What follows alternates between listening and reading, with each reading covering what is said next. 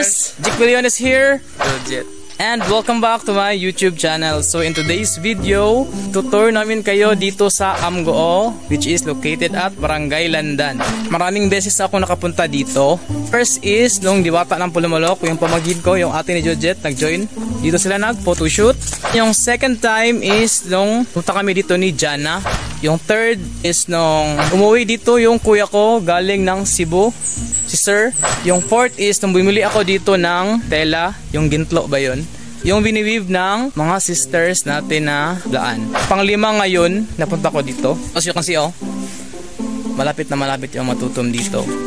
If interested kayong makita kung ano ang mga kaganapan sa video na ito, then keep on watching.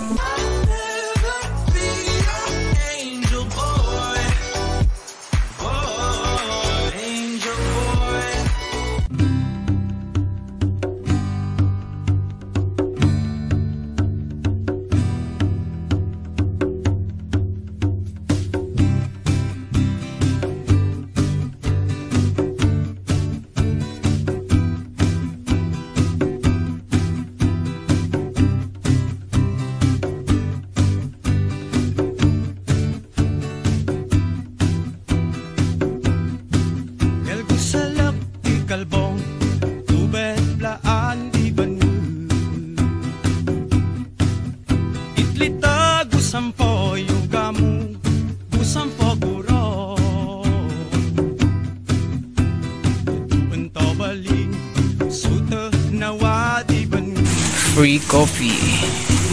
Native ling ako kape.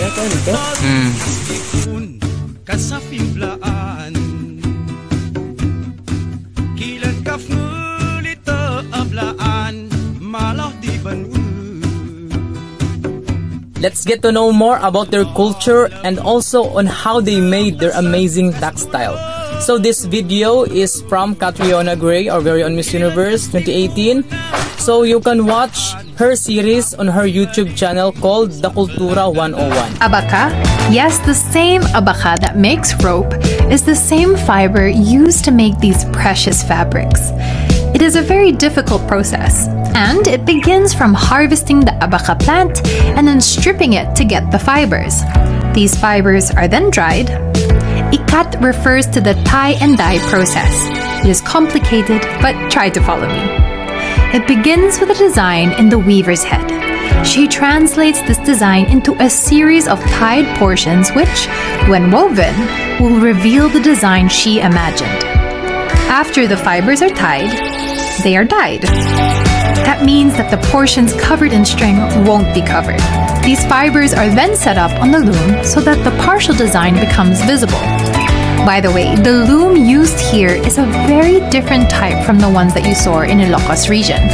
This is the backstrap loom. It is hard kasi sakto lang dapat ang control and balance ng weaver when she works. It is only when the weaver begins to weave that the full design is revealed. Remember that there was no template to copy from. Nasa utak lang ng weaver lahat. And so you can imagine the immense level of skill and technique it takes to take a concept and create a finished textile. Amazing!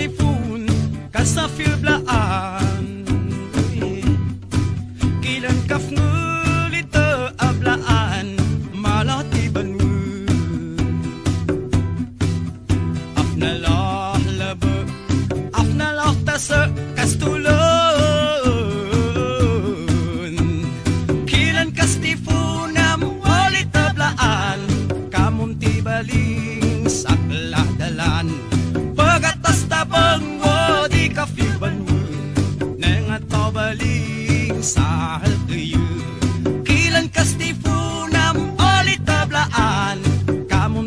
baling sa daladalan bagatas tabang wadi kafiban nang ato baling sa halkayu ilan kastipunam odi tablaan kamunti baling sa daladalan bagatas tabang di kafiban nang ato baling sa halkayu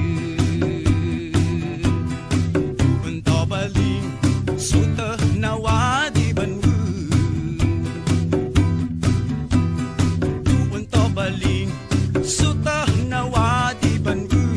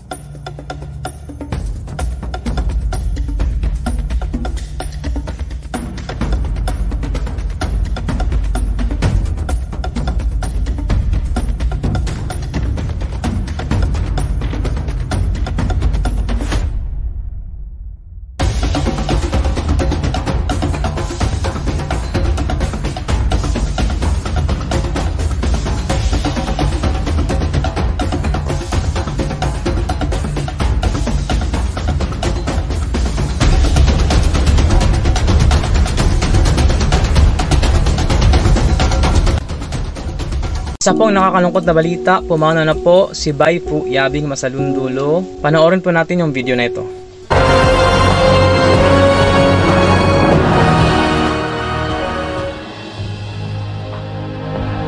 Pumanaw na si Yabing Masalon Dulo, isang kilalang Filipino textile master weaver at dyer sa edad na 106. Ang tubong South Cotabato na si Yabing noon ang natitirang weaving master ng tradisyonal na paghahabi na tinatawag na blaan mabaltabi. Ang mabaltabi o ikat weaving ay isang sinauna at espesyal na pamamaraan ng paghahabi ng abaka na karaniwang ginagawang damit at palda sa Mindanao noon. Base sa nakatala sa nolisoli.ph, sa murang edad ay maagang kinakitaan na ng galing at potensyal sa larangan ng sining si Yabing. Nagsimula muna siya sa paghahabi ng 2 mabaltabi masterpieces sa edad na 14. Isa sa kanyang obra ay nasa National Museum ngayon. Ayon naman sa blaansforgamaba.weebly.com, si Yabing ay nagsilbing cultural master ng Blaan Weaving School of Living Tradition sa Sarangani noong 2005. Naging katuwang din siya sa cultural preservation ng Sarangani sa kaparehong taon sa ilalim ng IPDP o Indigenous Peoples Development Program.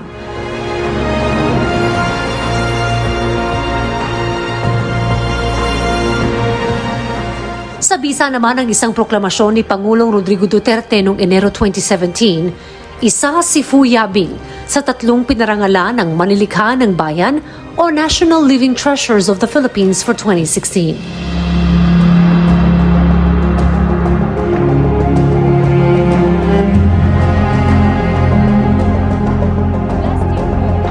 Rest in power, Yabing.